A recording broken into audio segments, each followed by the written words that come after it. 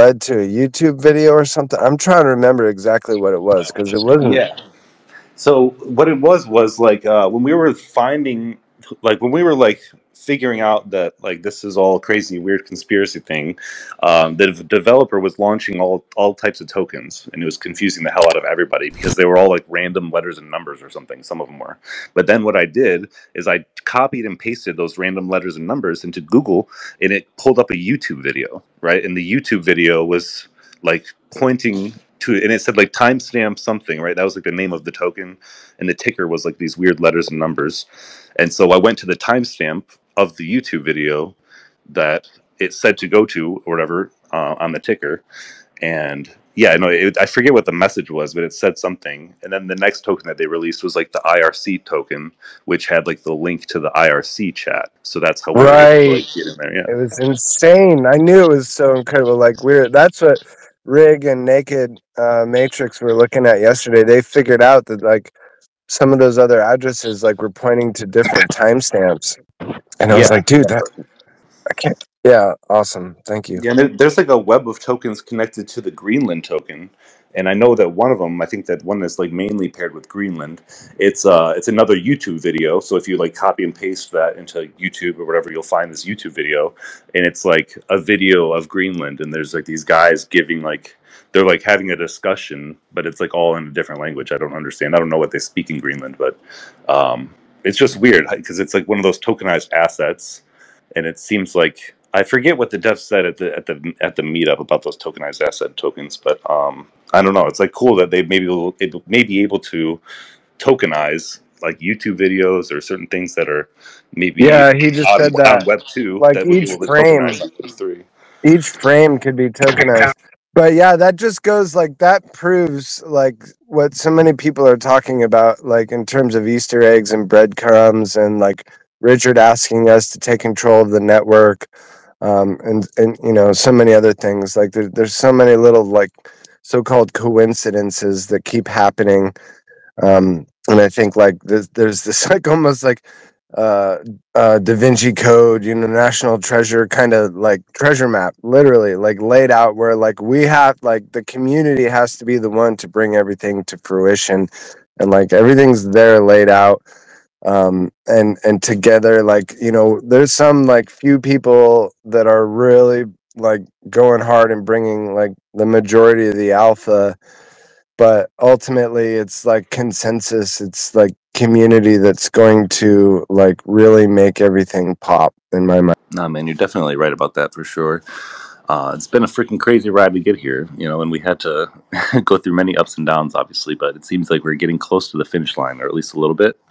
I was in one of like the private PDI research groups earlier today, and I don't know if this Pulse Trends guy down here if that is Riggs service, because he was that's him. he should come up and speak because he was really given a lot of good information in the research group today. I really hope if he has time to come up and talk about it, he can. End game? There's no end game, bro. We're only halfway. We're not even halfway. What's up, Zach? I think Richard's duty is to kind of just do nothing from here on out. And everyone's expecting him to, you know, pump their bags and do a bunch of them, which he definitely can. And he can, you know, put all that money that he has into his own ecosystem, which I'm sure he will. But it's supposed to be true DeFi. And if it's true DeFi, then he's not supposed to have control over the network. And the control has to come from us. And I think 414 was the first one to kind of grasp this concept and like grab it by the balls, where their mission being bringing I'm not even certain it's their mission to bring PDI to $1. I think it's you know, a team outside of 414, but they understood that if you develop a network and an ecosystem that's attached to a narrative of bringing something that was worthless to $1 and then pegging it at $1, it's just a matter of time before the community gets it. I think this is what we're starting to uncover, is if we start creating our own ecosystems with burned liquidity in PDI, eventually when we get to $1, that burned liquidity turns into millions of dollars worth. So if you have any kind of business idea, any kind of concept, you're instantly going to get millions of dollars worth of liquidity that you otherwise would never be able to get. And if everyone just kind of thinks that way and starts launching their own projects, we'll get there really quick. Yeah, no, I definitely agree with you though about stepping aside and keeping it decentralized and things like that. I definitely don't think that Richard really needs to do anything. I really hope he does get back to streaming one day because those were always fun. But yeah, you never know. Hopefully he does. Yeah, man, there's a lot of cool stuff that's been going on. Some things that we've been looking at and trying to uncover. I think like Torn was saying, like some of the breadcrumbs that have been led and some of the things that have been left for us to find. And like he said, like community consensus and us trying to catch up to them, because I think he wouldn't have set things in motion. He definitely wouldn't have spent thrown $400 million into a protocol like SDAI unless he had already known or trusted that protocol.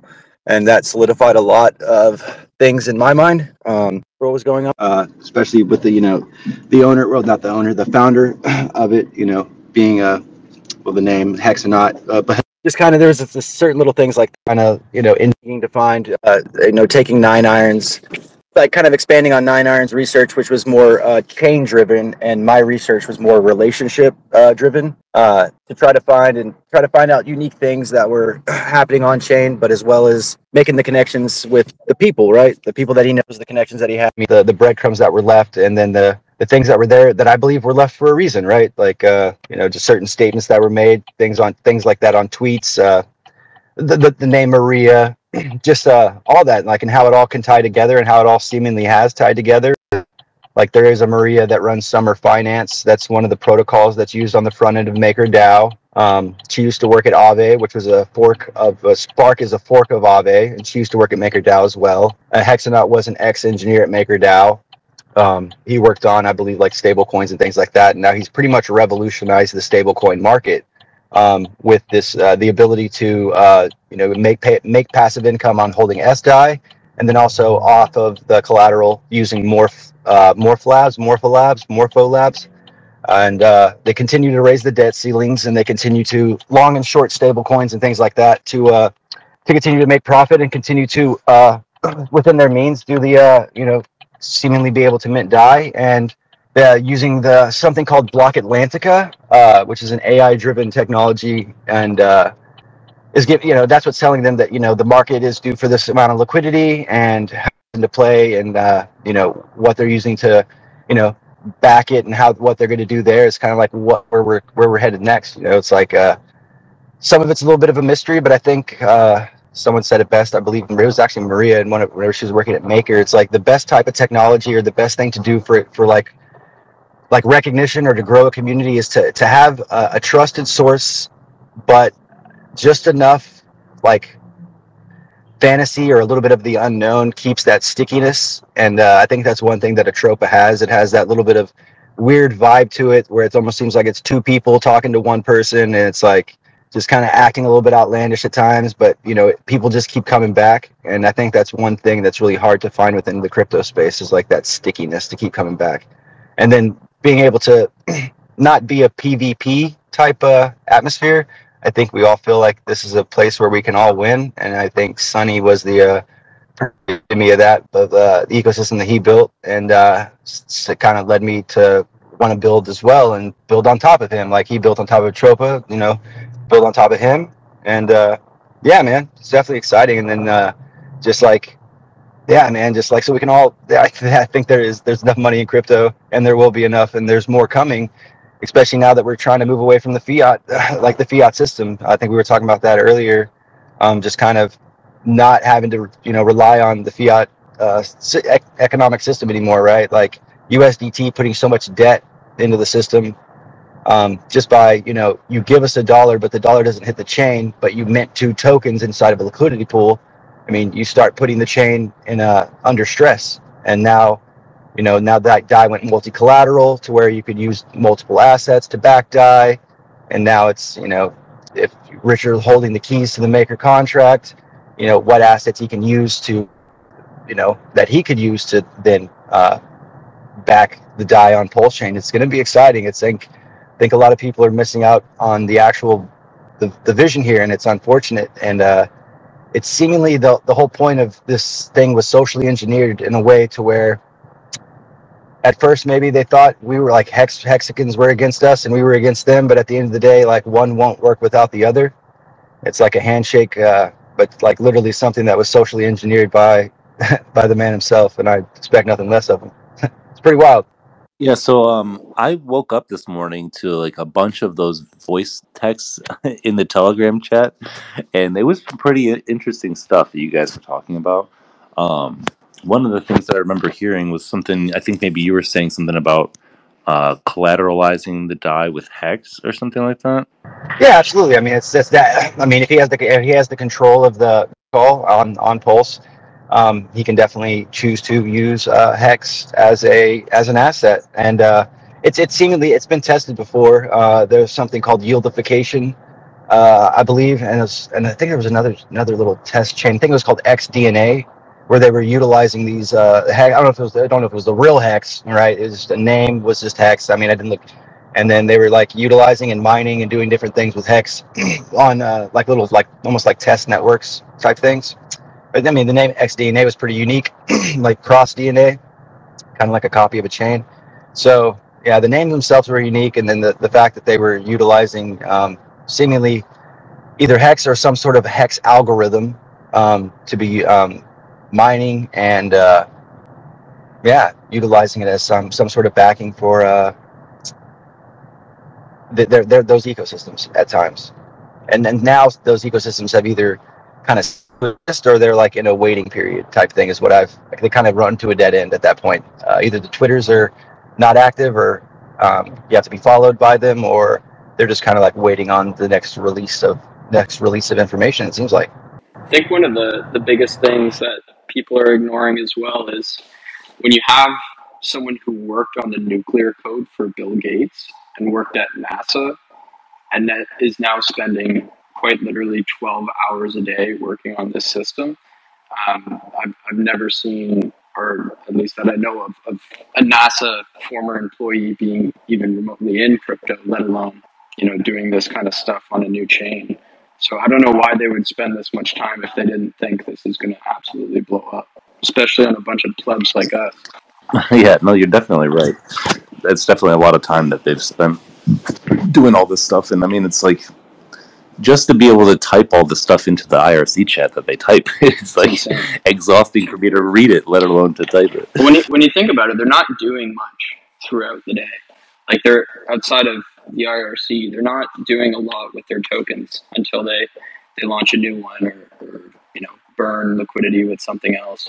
They don't do a lot now. They did a lot before, but now it's not too much. What's up, Pulse Trends? You can go ahead. I have no idea why my hand's up and I don't know how to put it down. No, yeah, I think you're absolutely right. I think not unless this was already pre-planned and preordained, I don't think they would have made any moves until it was to go, and to the point to where, I mean, I think that all hands are off at this point. I mean, there's certain things that are going on and certain things that are kind of maybe out of the public eye a little bit, but I think all of this, if they're to this point of to the point to where they're able to mint DAI and they're doing things like this, it's just a matter of time, in my opinion. Well, so did anyone catch from the video of them in Zurich where they were talking about the encryption system that they have and that they're working on, and all that kind of stuff, and where they called Dysnomia a planet? Yeah, so Dysnomia was found in 2005 by a group of NASA scientists. Whenever they found a dwarf moon called Eris, and around Eris they found this other rotating moon around it, and that moon was Dysnomia. So maybe the Maria was working at NASA at the time when they found Dysnomia. So maybe that's why he named it. I'm not sure, but that's whenever they found it. Yeah, definitely. That's probably why. I know I watched that video from, I don't know, when was it, 2006 or something, or no. I forget when it was from, but it was the original James video that went around, and it was the only content we had of him. But in that video, he spoke a lot about these polls and the importance of having these polls in place that are stable. And to me, I just think that the busy Toby GitHub and the address is .sol, the primary addresses on that list kind of act as those poles, where if they can keep those stable and keep it so that those don't fluctuate too much, and the holders don't just infinite dump or do whatever. If those remain stable, then the entire ecosystem remains stable and can flourish and do whatever it wants, as long as the core assets on that address list stay okay. Yeah, I think that's the point of the bonds too, right? So like, there's certain assets that are tied. We already know, like Circle 2, like they're all ratioed to a certain extent, right? So Circle 2 is double whatever PDI is. So I'm sure there's an asset that's above Circle 2 that's so many X's above Circle 2, and then up and up and up and up all the way to the point to the very top. And if you look at like a waterfall effect, so those bots don't have to go around chasing the price around.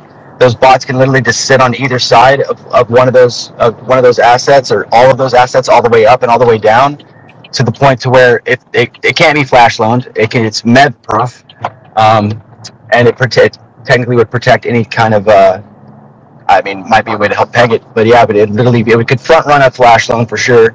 I mean, and even though you flash loan DAI, you get 66 cents on the dollar, so you're already struggling there. So hurting DAI at this point would be very hard to do, but the only thing that can hurt a stablecoin once it reaches its peg is usually a malicious attack. And I believe the whole rate, like just what you're saying, just that same point. It's just that since they are ratioed and there are certain assets that do hold certain things, and the bonds are for a reason, putting those bonds into place, locking those in, and then locking them into one main bond, which is the Teddy 9. I think that all plays a part of it too. Yeah, I think the biggest thing that we should understand is that whenever Maria holds a lot of an asset, they're not going to just dump it on the market.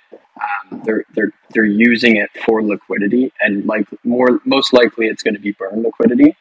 And when you actually think about that, it's a beautiful system, because as we move up in PDI, and if PDI, for example, is greatly outperforming PUSDT, then you have this whole other side of the ecosystem on PUSDT that now needs some love and needs some direction or some flow of capital from us, being the community. And whenever we direct this capital towards that direction to, I guess, support the PUSDT side, once we, see a few assets that appreciate in price, or whatever it's going to be that Maria has planned, that just ends up being more locked liquidity. And so as we move up in these levels of locked liquidity, PDI and PUSDT and PUSDC, I keep mixing those up, the floor keeps raising. And every time you raise the floor, it makes it less volatile. It becomes more steady. But we're going to get a lot more adoption that way. So as we increase adoption, we increase the floor and we increase the liquidity. And so once we get to $1, after we continue doing these steps, it's just going to happen. And then once we're actually there, we'll get a lot more support, probably from Richard, from the MakerDAO team, from anybody that holds over 100 million PDI. And it's not going to happen overnight, but it's such a clear roadmap that even if it takes 10 years, we're going to get there. I think if you watch a lot of that too, I recognize it because I do it in my own ecosystem. And if you take those words buy and sell away, right, and it's just swap. All you're doing is swapping, right? So throughout my whole ecosystem, if I want to go reward or match to whatever, I can run 20 or 50 or 100 grand through those and leave the price where it was, but just pay everyone rewards, right?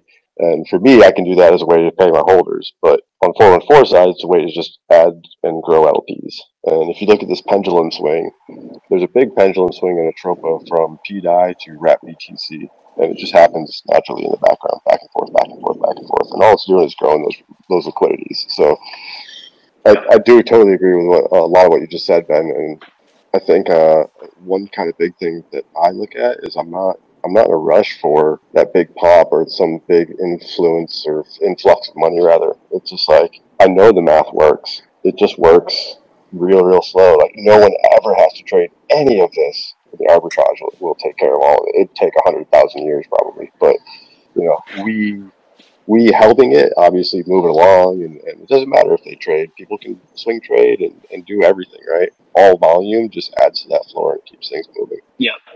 And whenever you swap PDI for a Tropa, it does absolutely nothing to the PDI price. It stays flat, but now you've moved capital into a Tropa, and then you move from a Tropa to down, and then once you're in the ecosystem, it does nothing to the PDI price, but keep it stable. And so whenever 414 launches a token in the IRC, and you get somebody who has $200 now turn into $50,000 or whatever they just hit, like what we hit in BFF was incredible. Well, now you have this person who becomes a voice, and a person who now can maybe quit their job or can now live off of crypto, who makes it their mission to tell as many people as possible about this ecosystem. That's how you gain more and more adoption, is by changing people's lives so that they can then change others' lives. And they've done that more than once through the IRC. Definitely. And Agreed. as that adoption goes, how many people from the outside are going to understand this? Like, think about percentages, right? What percent of the world has a clue about crypto or is actually invested? It's less than 1%. There's not many of us here, right? So then it's like, how many of us are actually trading shitcoins on MetaMask? Oh, okay, maybe 50% of that 1%. Probably not even 10% of us are playing. Like, there's 2,000 holders on most of our main coins. Like, that gives you an idea, right? With billions of people in the world. So it's like, to try and onboard all these people that are just truly never going to understand any of this, waste of time, right? But for those of us here, for the whatever number of people are listening, these are the ones we really want. These are the ones we build with. These are the ones we're all going to, sit at Sonny's Pub in Mexico one day. And now how many people have read the entirety of the IRC chat log? Because I know I have, and it's been painful. But it's like... Today I was actually just like, I need to stop it. There's like, what is actually going on anymore? But yeah, for me, like, it kind of takes over your life. And I know you guys have heard me for the last year. For me, it's blockchain, right? And like, I definitely have an issue with the N word going on with Maria, and yeah. I start to look at things and I'm like, all right. I also had a problem with RH doing his outrage marketing. It literally turned me off. For those 2 years of Pulsechain, I was like, I can't wait for this to launch so I can sell it, right? On the blockchain, to me, there's a line that I have to draw, right? Because like, I don't care what your wallet's doing. If I hate you or like you, if you're doing something good, I see you doing it, I'll follow it. Like, if there's money to be made, this is crypto, man. And as sad as it is, we all put a lot of things aside for it.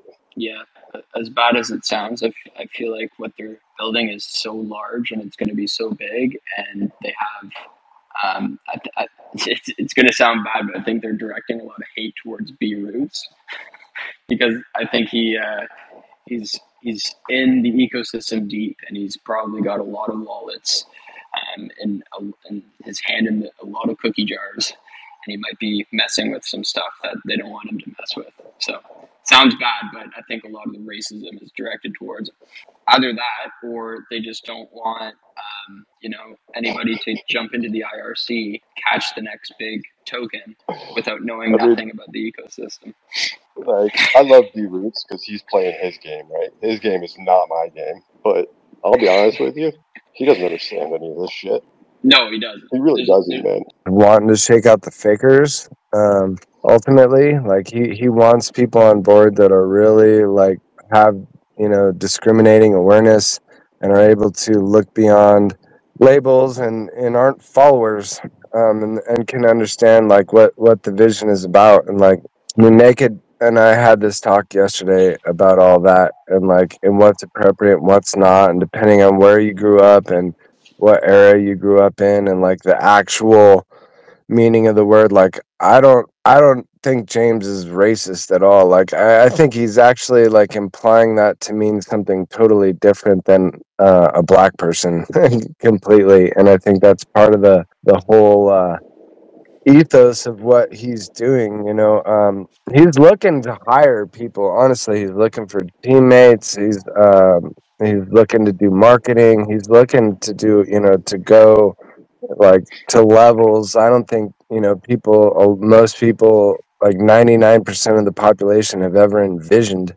And even within crypto, I think he's trying to do things that 95% haven't even envisioned. And 99.9. And just to add, in January, I flew out to Hollywood and sat down with 414 for about 4 hours and drank coffee with false markers up here in Freedom. And I'm going to tell you from the bottom of my heart, that man's not racist.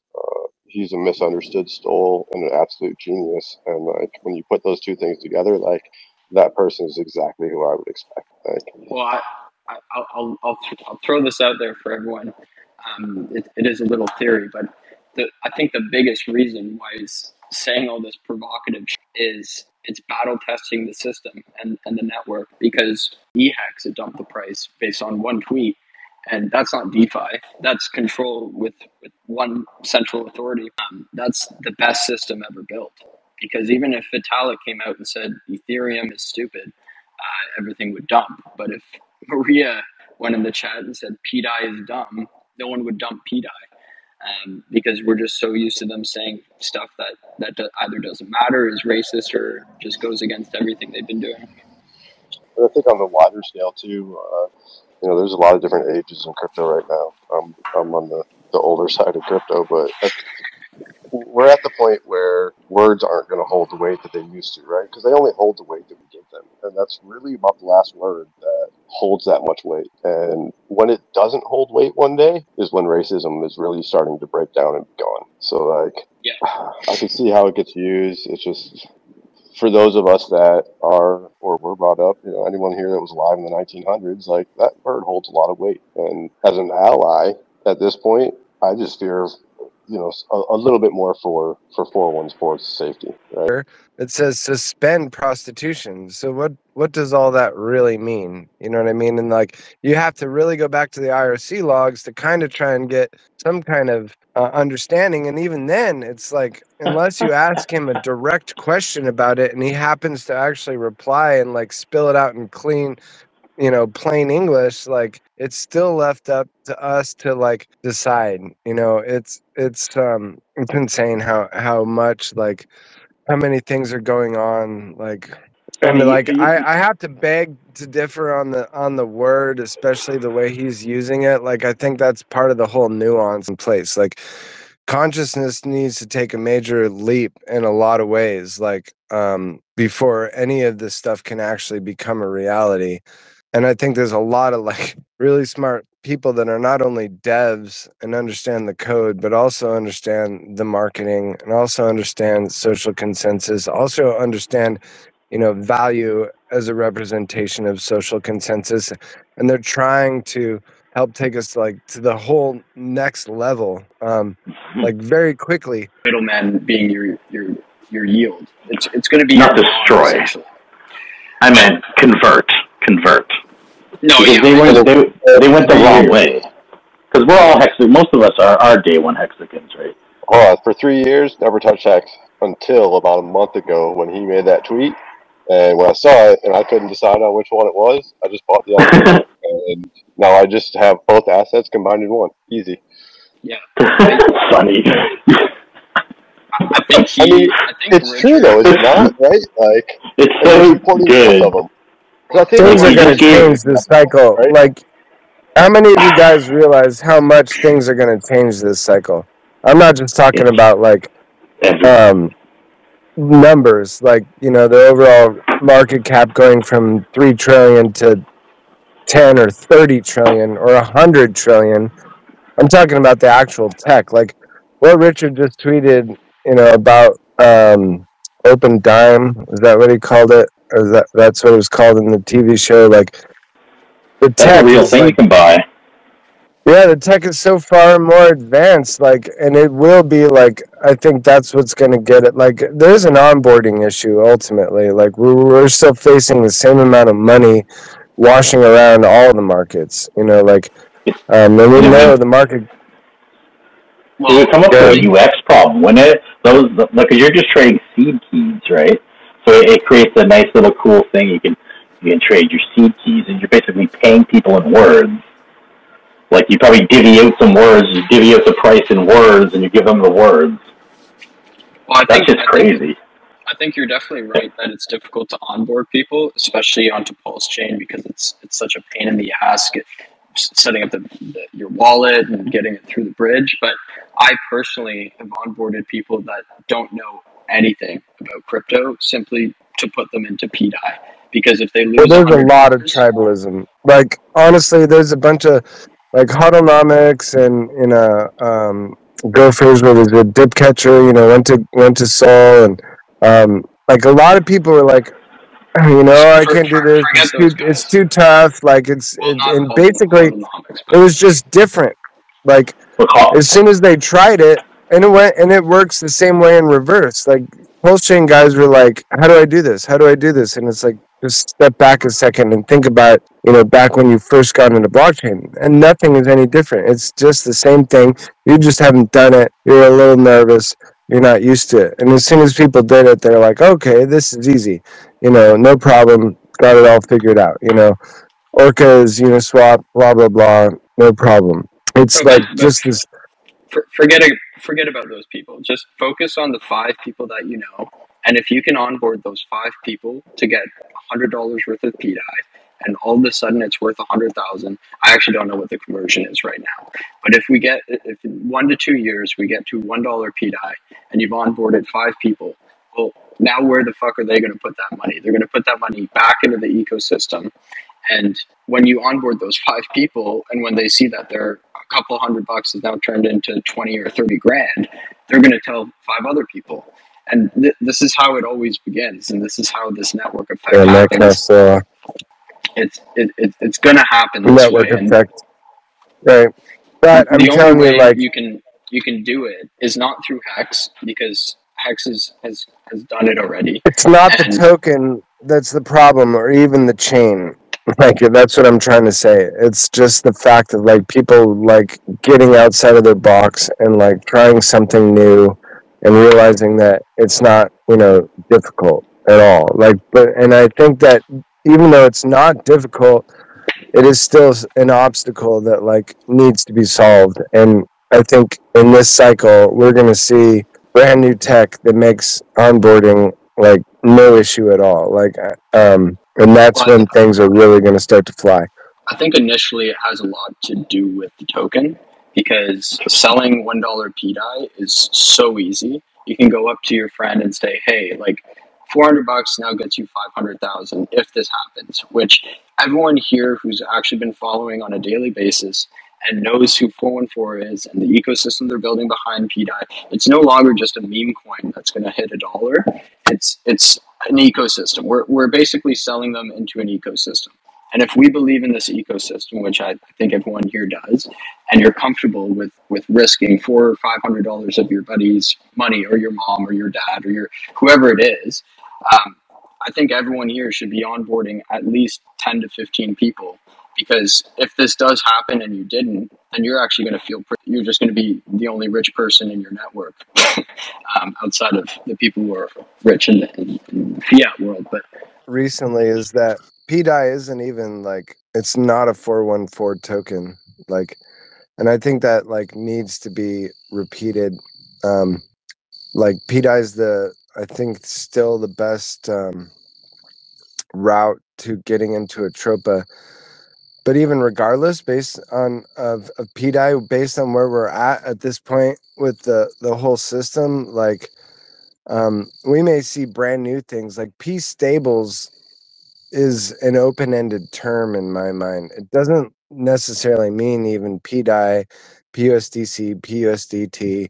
Like we could see decentralized, you know, MakerDAO, Spark protocols, and other protocols like Rig's been talking about, like things that have already been set and put in place that are built for Pulsechain and decentralized, that actually become the real P stables. Like a Tropa on its own, in my mind at this point, is totally separate from PDI, PUSDC, and PUSDT. Like, and I think it like that's ultimately where the focus should be on. I'm not saying don't hold those, especially PDI, but PDI is really not a tropa. It's like a tropa is so much more. Like Rig's been diving into the code. I've meant to do it. Like he he copied the contract and threw it in Remix. Couldn't do much with it, and then was looking at other avenues to try and actually be able to launch his own version of it, his own copy.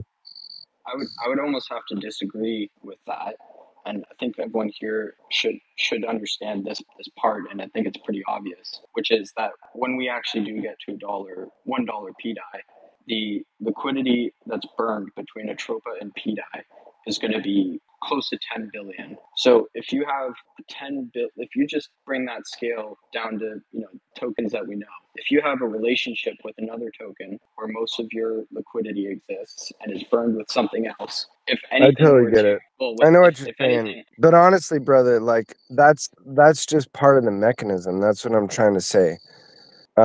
That Atropa is so much more than that. Like, I'm not saying PDI won't peg at all. I'm just saying that like we have to start thinking larger. Like, Can I add real well, quick, Torin? If you zoom out, right, and you look at the entire airdrop and what we're doing, all we're doing is bootstrapping all of crypto. We can make anything we want go to parity with this fake coin. And if we make everything go to parity, we'll literally end up with equal to and or one day more than all of crypto. It's so crazy, that's man. a good way Like to put it. I'm definitely not trying to FUD PDI at all. I just think Well, that no, like so you can't FUD sorry, you can't Atropa. FUD PDI. No one Atropa just will give a shit took what what you we're say. doing.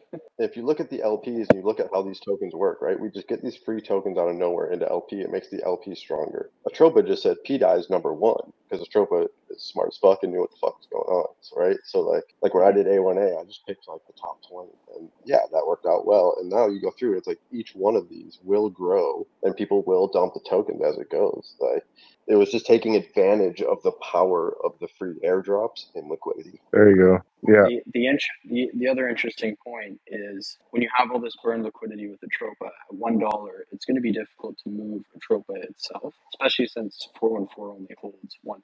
So it's going to be tough it'll be interesting to see what the price of Atropa gets to, but it'll be tough to move that. Now, for an entity or anybody to have control over over PDI or the P stables, they're going to have to do it through the next top liquidity that's attached to Atropa, which is down. You've got down and TSFI who have to kind of act as these volatile assets to counter or keep control over the peg. So if somebody comes in and sells a shit ton, then that means there might have to be a mechanism through TSFI or down. That's kind of what I'm trying to get at is like so far, like we still have this limited perspective and we associate PDI and Atropa as like some kind of like locked at the hip, like, partners when they're really not. Like, I think there's going to be some new things coming on chain that are going to totally shift some major amounts of liquidity and new protocols, stable protocols coming in that are beyond anything that we've seen before. Like I can't put my finger on it. A lot of it is like what rig has touched on. Like I don't want to speculate about stuff, but it's definitely very obvious that some of the real OG chads, like I'm talking 414 and better, and even better than Richard, are waiting for the proper time to release, open the gates and release the dogs, and we're going to see fireworks like we didn't expect. It's it's totally Richard's style too, and we already know that there's these things going on. Like I don't know if there's like exact links to Pulsechain. Like some of it's speculative, but it's kind of hard to ignore for people that are really paying attention to some of this stuff and what the overall intent and interest is, especially from a first principles standpoint and freedom in general. Like it's DeFi or die, like literally in my mind. Like it's not even a question. Something I also wanted to quickly mention before we let other people speak, obviously, is when they spoke on the video when they were in Zurich, and the video everyone's aware of.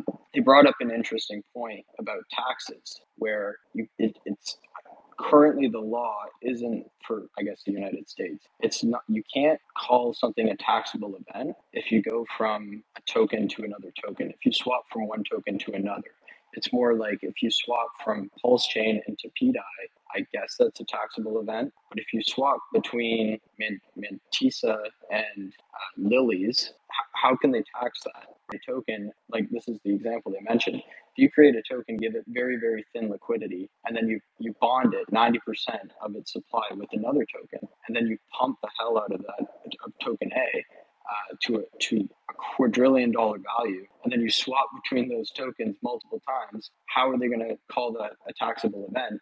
Technically, it's millions of dollars that you're swapping between the two, but that's not taxable. This is obviously not tax advice, and don't take this literally, but there's no other ecosystem in cryptocurrency where it's a chain of tokens that is creating this economy that kind of isn't taxable, where you can have tons exactly. of This is transactions. the way that I see what James is trying to build and wants us all to build our own versions of, not all of us, but you know what I mean, is he's trying to duplicate like traditional financial instruments that are, you know, proven in terms of like how they function, but in a decentralized way that makes them non-securities. Like there's no protocol, like, and it's actually multiple smart contracts that make it function.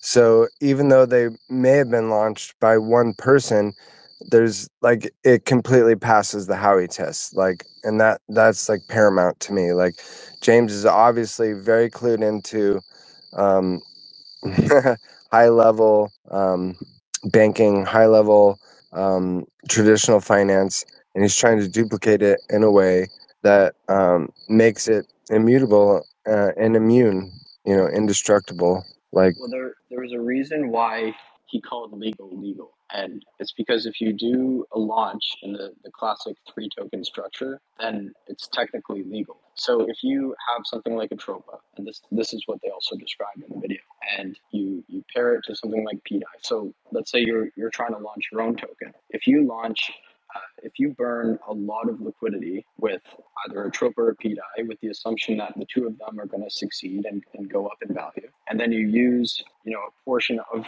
that supply of that new token that you just created to burn with token B, and then you create token C, where 100% of token C is burned in liquidity with token B, and the only exposure that you can get to token C is by buying through token B into token C, and you're putting yourself in the hole, meaning you've lost money in the transaction. So it makes it a legal process.